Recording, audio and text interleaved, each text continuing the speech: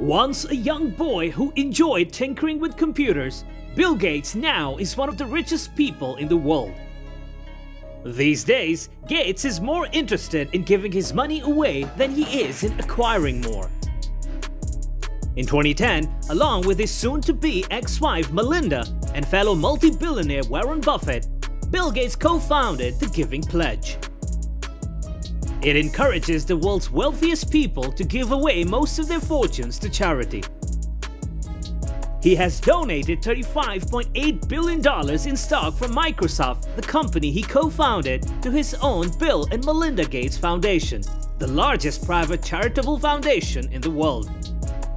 Welcome to the Luxious, where luxury inspires minds. And today we'll be talking about how Bill Gates made his billions. Budding entrepreneurs and philanthropists want to know how Gates amassed his fortune so that they might join the Billionaires Club one day. While Gates' family background wouldn't be considered ultra-wealthy, his parents certainly did very well for themselves. Bill Gates Sr. was a successful lawyer in the Seattle area and was a partner at a law firm. They had enough money to send their son to Lakeside Private School in the Seattle area and later paid for Bill Gates' first 2 years at Harvard Law School. When he was in 7th grade, Gates was first introduced to computers at Lakeside Private School. Lakeside had acquired a computer terminal to which students were given free access, and Gates was immediately fascinated. It was here that Gates met his future business partner, Paul Allen. The two of them took full advantage of the computer terminal at Lakeside, spending their free time learning to program. In exchange for more computer time, Gates and Allen created a computerized scheduling system for their school. Using their passion for computer programming, the duo started making some money for their efforts by creating a computerized traffic analysis system called Trafo-Data. And guess what? The system netted them $20,000 after selling it to the Washington State Highway Department. Their big chance came when Gates was at Harvard Law School and Allen at Washington State University. After reading an issue of Popular Electronics, Gates knew that personal computing was set to take off, and he wanted to write the software that powered these personal computers. Gates reportedly called MITS or MITS, the maker of the Altair 8800, from his dorm room and offered to create software for it. MITS readily accepted, and both Gates and Allen set to work.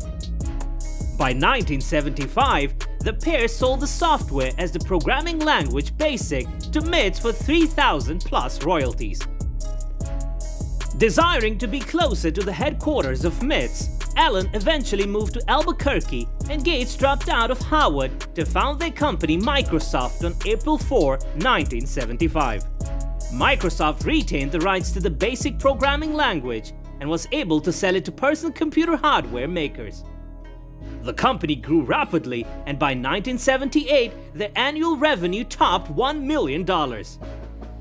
In 1979, the team moved their headquarters to Bellevue, Washington, to gain access to a larger pool of talented programmers. By 1980, Gates struck a deal with IBM to develop the software for their personal computers. The company created the operating system for IBM's PC but retained the licensing rights to the software. This proved to be a very big move. When the IBM PC launched in 1981, Microsoft's annual revenue skyrocketed to $16 million. And by the time numerous IBM PC imitators came out, Microsoft had licensed its software to 50 hardware manufacturers. In 1985, Microsoft revenues were north of $140 million, and they moved to their current world headquarters of Redmond, Washington. In 1986, Microsoft went public and ended its first day at $28 per share. Bill Gates owned 11.1 million shares and was worth $310 million. Microsoft continued to grow, and in 1995, Bill Gates became the richest man in the world with a net worth of $12.9 billion. Though he gained billions of dollars through Microsoft since leaving his CEO position in 2000, Gates has continued to grow his wealth through investing. In fact, his net worth has nearly doubled over the past 20 years, from $60 billion in 2000 to more than $125 billion in 2021. Interestingly, Gates' investments have been managed by Michael Larson at Cascade Investment LLC since 1994. Larson has helped him earn a compound 11% annual return since 1995. Bill Gates once said, "To win big, you sometimes need to take big risks." His current portfolio certainly reflects that style, as he is still an aggressive investor and had, even as of 2019, 60% of his wealth invested in stocks. What's more, Gates is also known for his charitable work, giving nearly $50 billion away over the past 25 years, typically to organizations that support healthcare, poverty, and public education. Since 1994, Bill and Melinda Gates have given away more than $45 billion to charitable causes, primarily through the Bill and Melinda Gates Foundation. The Giving Pledge was founded in 2010, and 40 of the world's wealthiest people committed to giving away a majority of their wealth during their lifetime. Today, more than 200 of the world's wealthiest individuals and families have joined the pledge. The financial world was stunned when, after 27 years of marriage, Bill and Melinda Gates announced their divorce in 2021.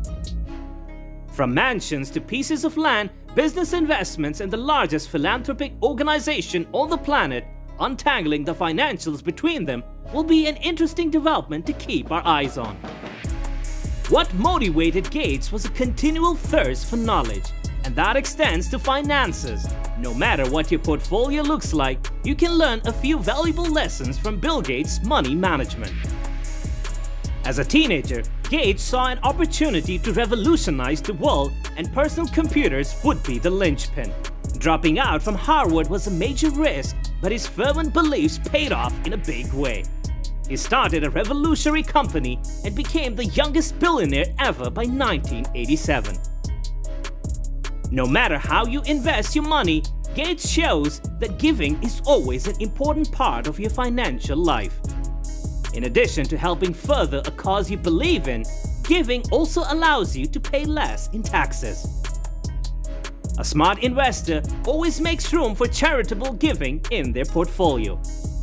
Giving away appreciated securities is an excellent way to accomplish this and avoid paying taxes.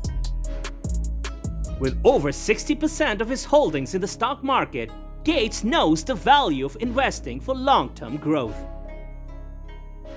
Now, whether you build your own stock portfolio or simply invest in broad-based index funds, investing in stocks can compound your money over time. However, while it occasionally pays to take big risks for what you believe in, you still need a plan for your money.